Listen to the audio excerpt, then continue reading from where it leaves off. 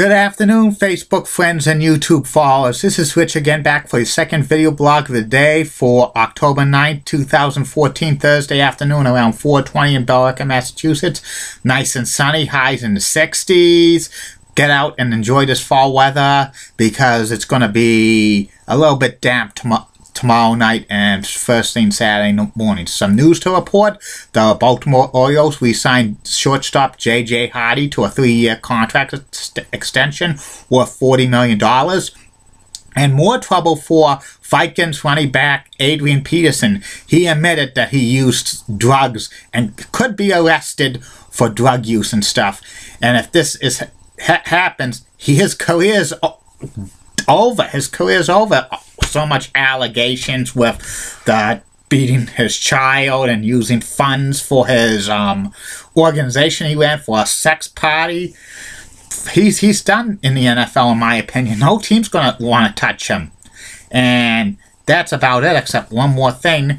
It's my birthday today. Happy birthday to me. I'm 38 years old. And thanks to all of you Facebook friends have wished me a happy birthday. Thanks again. I wish I could thank you in person. But, you know, that would be impossible. But thanks again, Facebook friends and YouTube followers. And now, the subject at hand I'm going to talk about is the NBA's lockout potential in 2017. The NBA and the NBA Players Association signed a 10-year collective bargaining agreement in 2011 to end a 2011 lockout which lasted 4 months of the season and cost 16 games of the 2011-2012 season. It was a lot of concessions the players made to get back to playing basketball, but there was a stipulation in the CBA it could be reopened after 6 years, which would take it to the 2016-2017 season.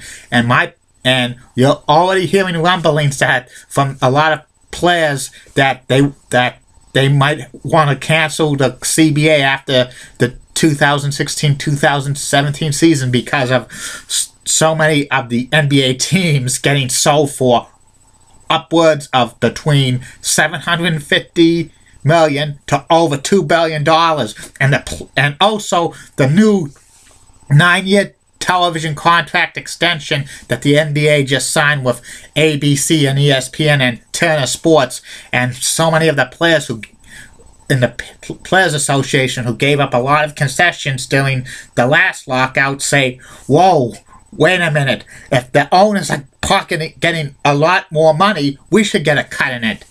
And there's also some owners want like maximum contracts to be stopped and stuff, and a couple of players agree that maximum contracts could be stopped. I think there's the chances of the NBA opening up their collective bargaining agreement again after the 2016-2017 season is about 80 to 90% gonna happen, folks, because the NBA Players Association wants probably a little more of the concessions back a little bit again, because what they gave back, they want a little more.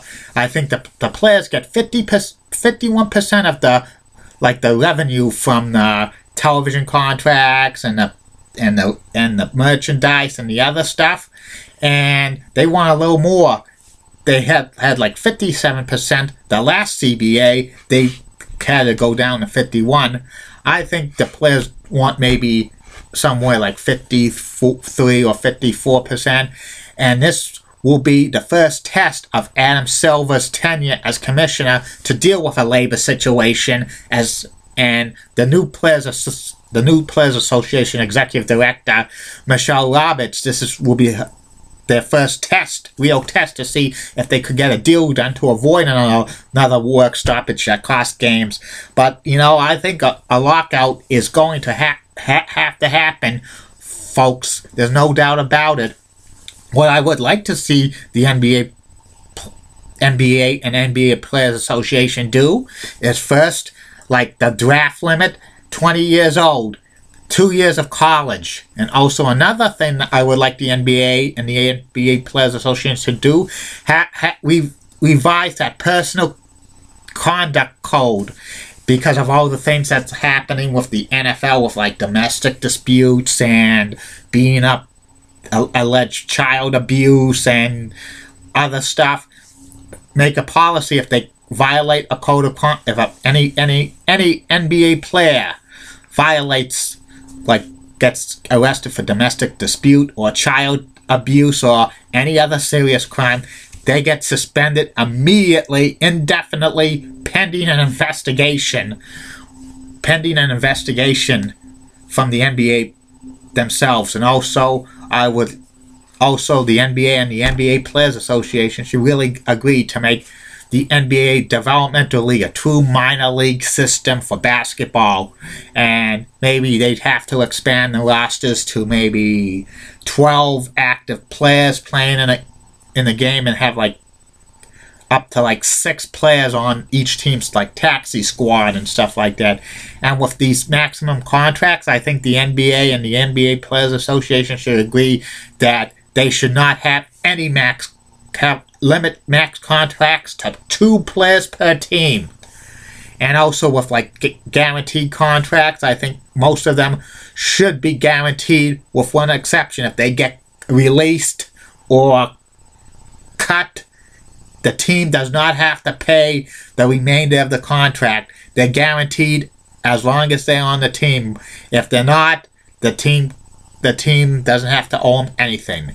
And that's what my take is on it. I think in my opinion, I hope they could settle.